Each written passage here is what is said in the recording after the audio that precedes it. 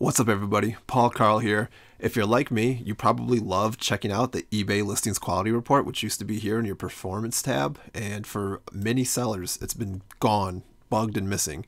And the topic came up in the Discord, and I asked Kid Brando to send me a link to where that button goes just to see if I click the link, if I could still get the quality report. And lo and behold, it works. You can just click the link. I'm putting the link in the description so you can try it out too. I think you have to be logged into eBay for it to work. And for some people, it doesn't work. I'm not really sure why it does for some and why it doesn't for others. But when I open the quality report here, it's like, hey, there's problems here. Do you want us to fix it? I'm like, yep, close. But here it is. I can access the quality report again and see all my information. And if you've never used the quality report, it's really a really cool tool to give you an idea of how your listings and stuff stands up against the competition. And it can give you an insight into, all right, my sales dipped. Why did my sales dip? Well, you can come in here and take a look at all the different categories that you sell in.